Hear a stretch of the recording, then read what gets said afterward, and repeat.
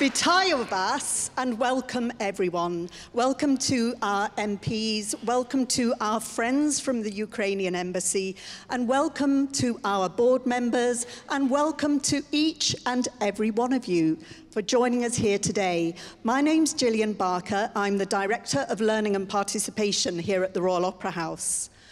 When the war started in the Ukraine, we paused and asked ourselves, what could we do? How can a national and international cultural institution support a community devastated by conflict? So we put a call out for 50 singers to come and sing with our Royal Opera House chorus. 450 applied, and that was when Songs for Ukraine was born. We first performed here in this wonderful place in March with the Royal Opera House chorus. Since then, we've performed together, we've danced together, we've picnicked together, we met Their Majesties the King and Queen, we've recorded CNN's New Year's Eve broadcast, which you'll all listen out for on New Year's Eve, and the phrase or catchphrase, World Tour, has become our motto. So, last weekend, our world tour actually started in Bradford. We sang in Bradford Cathedral to launch the Royal Opera House's 3-year creative intervention as part of Bradford City of Culture 2025. And today, we're back in the Paul Hamlyn Hall to sing for you, to sing in a celebration of 1,000 years of Ukrainian Christmas culture. Today is being filmed, so I'd like to request that we don't use cameras today, and the film is actually going to be broadcast in Ukraine. I'd like to thank all the creative production and comms teams for making today happen. But most of all, I'd like to thank our wonderful Songs for Ukraine chorus. Today, we've built a strong sense of belonging, and I think singing together, we've shown how that can inspire hope. So I would now like to welcome the conductors, Royal Opera House chorus conductor William Spalding, Danny Parashak, and pianist Barak Dyer. And from me, I wish you all a very, very happy Christmas.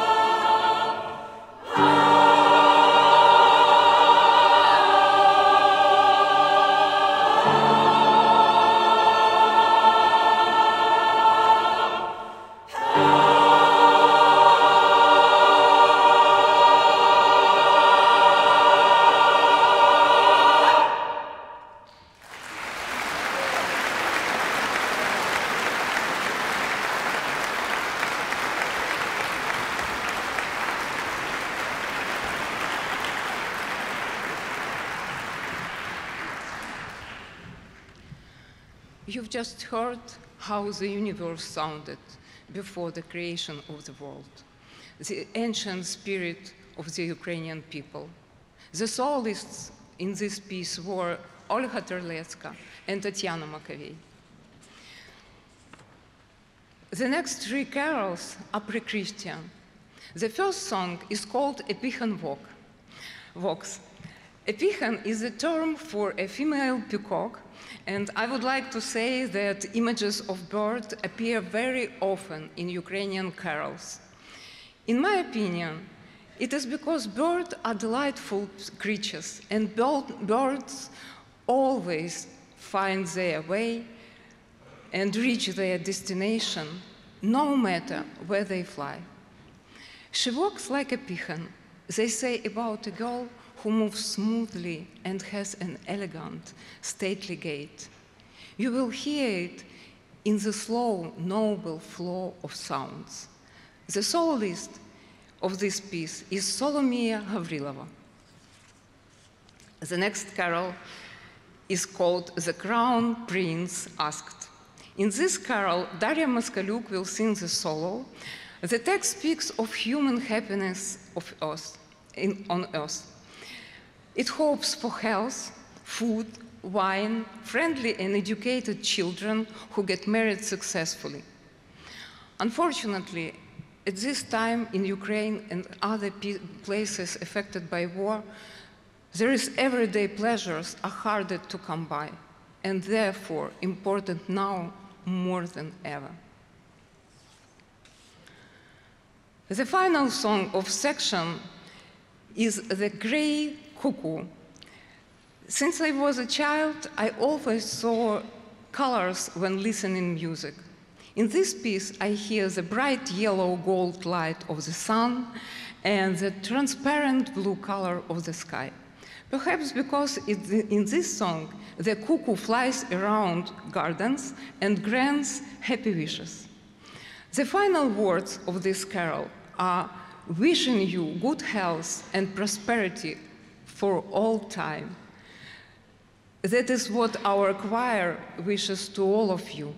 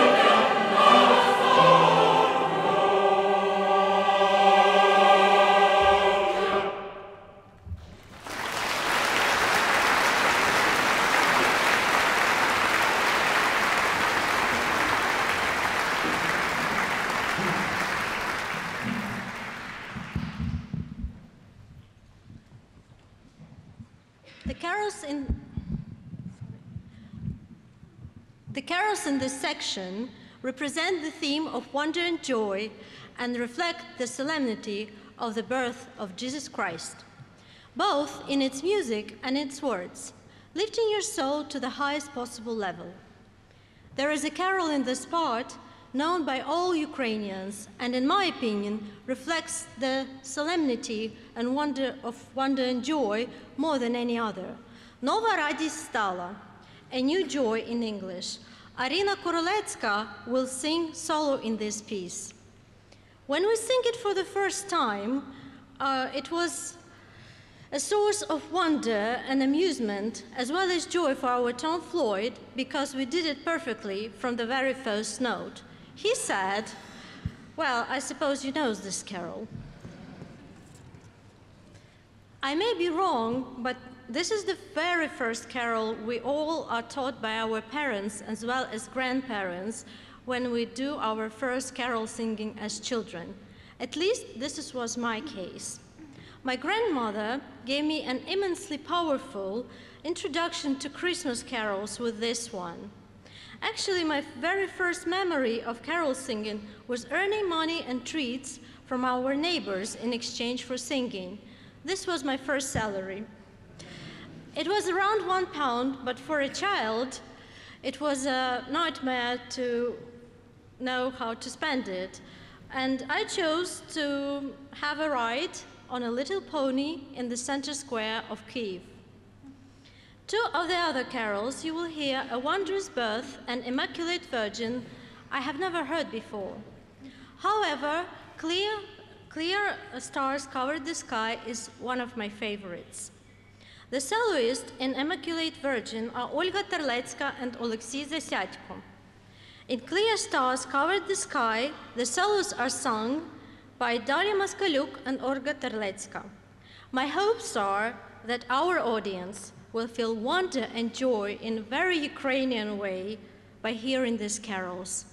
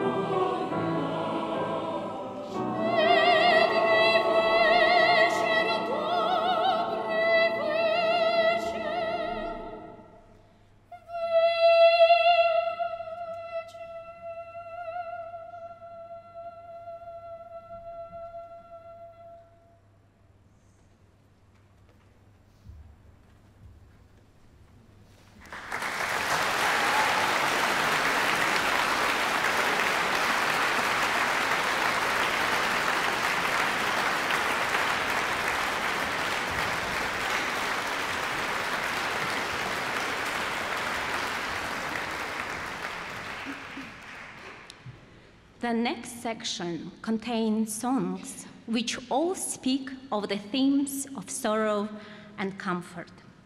The first song, The Grey Cuckoo, describes the maiden's lament of loss and woe. It is arranged by renowned Ukrainian composer Mykola Leontovich, who was also a folk song collector and ethnomusicologist.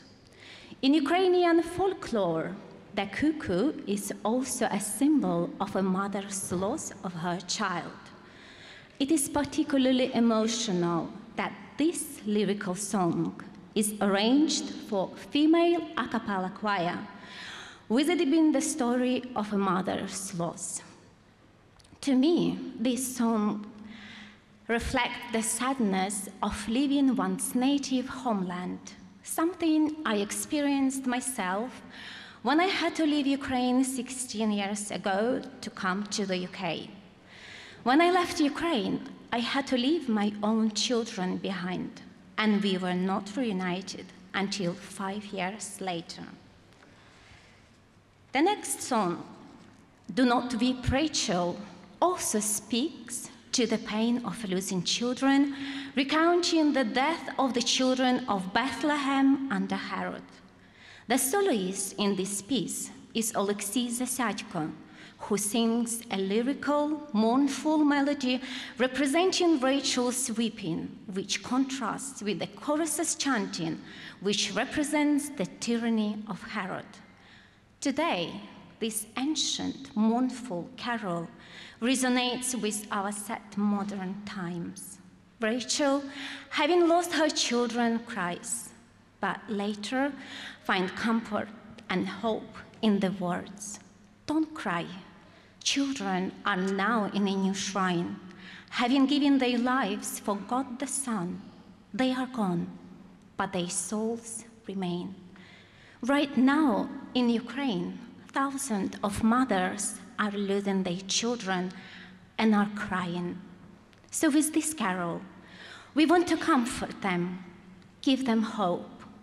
Don't cry. Your children are now in a new shrine. Having given their lives for the liberty, destiny of Ukraine and Ukrainians, they are gone, but their souls are remain and are living in the hearts of millions of Ukrainians. After this comes Silent Night. No Christmas is complete without singing this tender and soulful song. We will sing it in 3 languages. The original German, Stille Nacht, Ukrainian, Тиха ніч, and English, Silent Night. Finally, we come to O Holy Night, which will be sung by the Royal Opera House chorus members who have joined our choir for this performance. We are looking forward to hearing their beautiful music, and it is a real pleasure to sing with them. So let the festive music of Christmas, a blessed melody of peace, joy, love, goodness, kindness, resound throughout the world. May peaceful and happy life come to every human heart, every family, every country. Merry Christmas.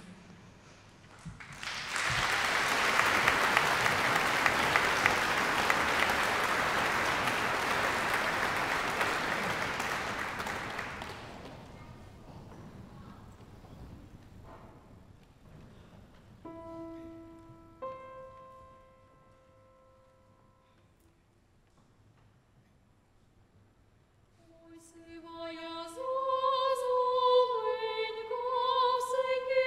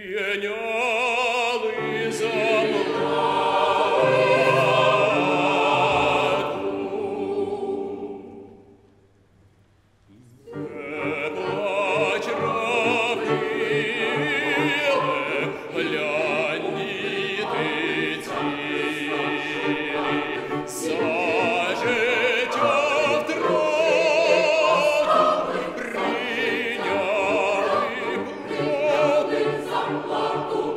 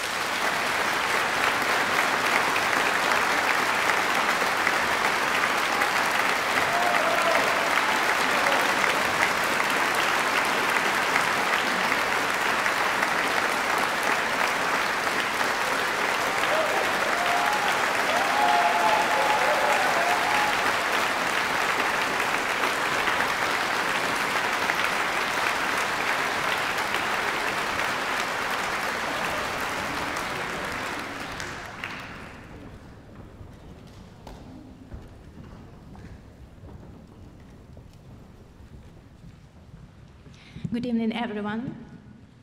In the next section, all the songs reflect the sound of bells, either through their words or their music. The first two songs you will hear are called Jerusalem Bells and Two Falcons Flew By, the solos by Oleksiy Zasyadko and Darya Moskaliuk. Centuries ago, well-wishing tunes were sung in many Ukrainian villages on January 13th, usually by adolescent girls going house to house in celebration of the New Year. As the girls sang the tune predicting good fortune, they were rewarded with baked goods or other treats. The ancient tradition is called Щедрівка and comes from the Ukrainian word щедрий, which means bountiful. This tradition still exists today and was my favorite part of Christmas as a girl. When I was a child, my sister and I would prepare and learn Ukrainian carols in advance. In a day of Щедрівка, we would dress very warmly, as Ukraine has snowy and cold winter, take bags for rewards, and just go through the village houses. We asked, can we come in and go caroling? One of the songs was sung called Щедрик. The song tells the tale of a swallow flying into a household to proclaim the plentiful year that the family will have.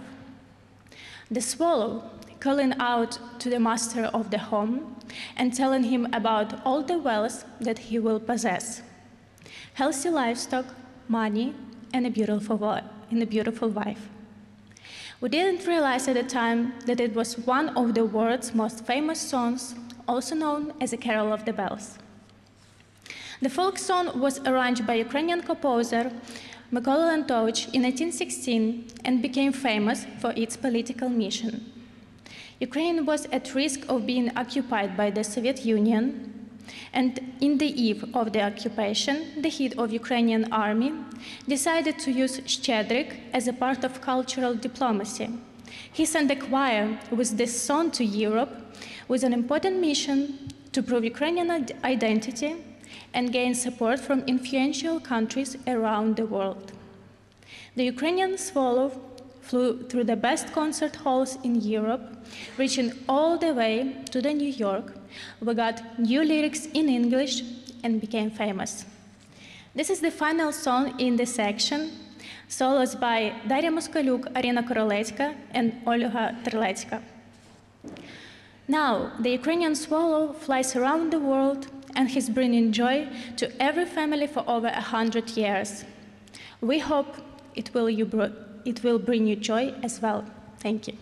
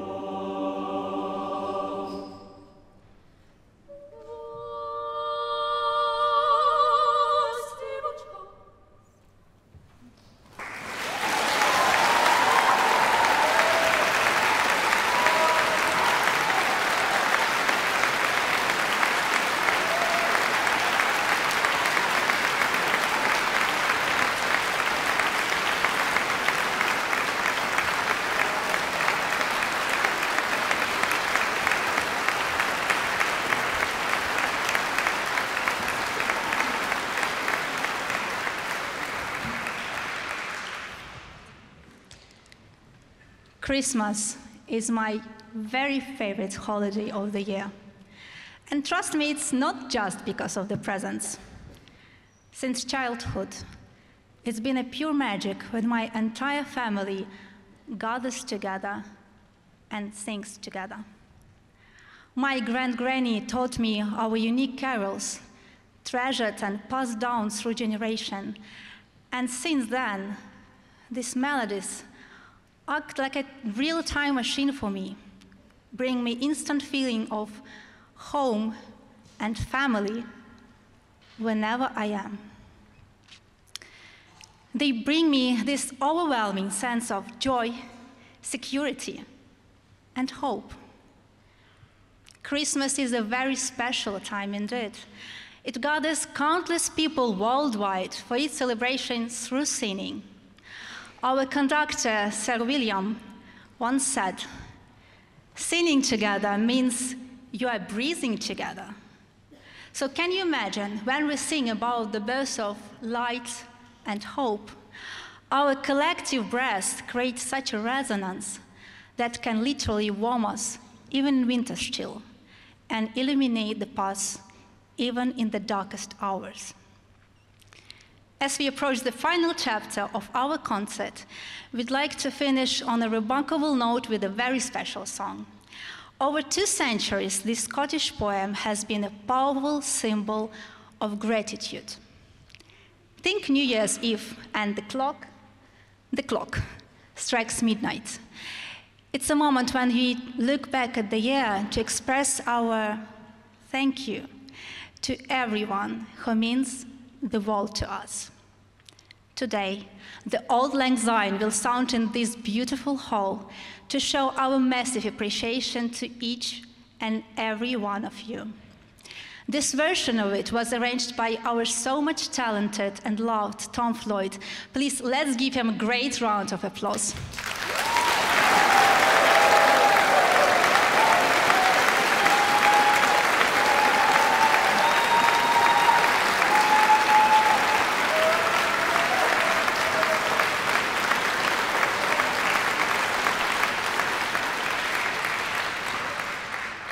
And before we start singing, I'd like to say thank you for sharing this very special time with us, for your support and your genuine interest in Ukrainian culture.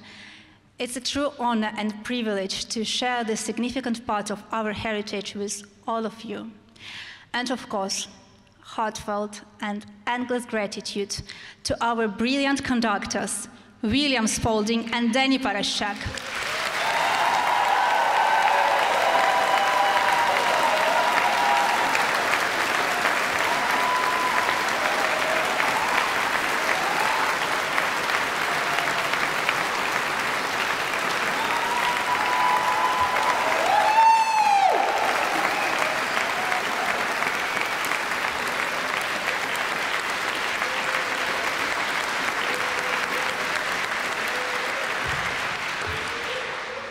Another thank you to a brilliant team of the project and the chorus of Royal Opera House for making this cultural exchange possible.